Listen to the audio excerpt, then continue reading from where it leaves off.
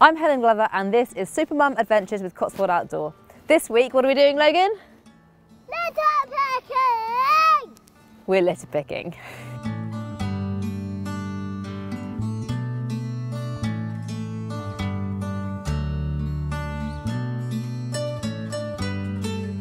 Kids and young people nowadays, they're really well educated on the problems of our planet, so the big global issues.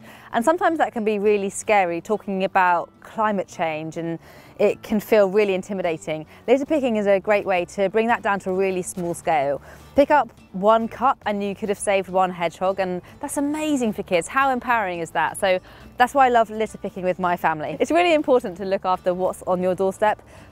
Essentially, that's what you can control. Litter picking means you're going out with a purpose. There could be a competition to it. You could try and see how much litter you collect, or you could just feel good about the fact that you've helped the environment a little bit. You're still getting exercise, you're still getting fresh air, and you're also educating your children nice and gently as you do it.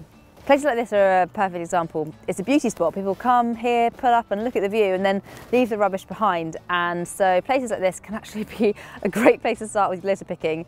There's nothing more frustrating than a child who's ready to fill up their bag with rubbish than finding nothing, even though that's a good thing for us. So we come up to places where they know there's probably going to be something for them to pick up. You can use your hands if you want to, but maybe put some gloves on if you're going to pick up some rubbish. The kids love a litter picker. It's a great way to get them involved. It's really fun to use. Right, come on, show us how it's done, Logie.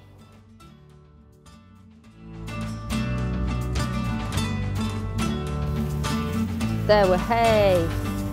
Into the bag. Good job, Logie. Let's get that in. Yeah! You took that one by surprise, didn't you? You took that sandwich wrapper by surprise. Good job. And what could happen if we leave rubbish in the environment? Bad.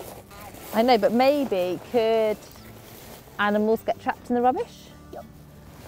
And where could all this rubbish end up? Where? In the ocean. Could get washed out to sea, and then what would happen if it was washed out to sea? The fish could eat it, or a turtle. Why? Because that's where all the rubbish ends up. It gets washed out into our drains and our rivers. But it won't. All this stuff won't, because of us. Fist bump. No fist bump. Boom.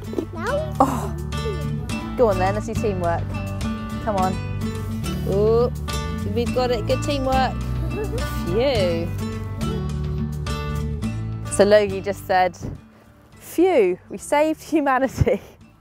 But there is that sense of any small thing you do where you feel like you've made the environment that little bit better. I mean, to a kid, that is saving the world. It's amazing, it's saving their world, isn't it? So Logie, did you enjoy litter picking? Right, we enjoyed our litter picking and we'd love to see some of yours. So please send in your photos and hashtag Make the right choice. Make the right choice, and you might be in with a chance for Cotswold Outdoor to send you some vouchers.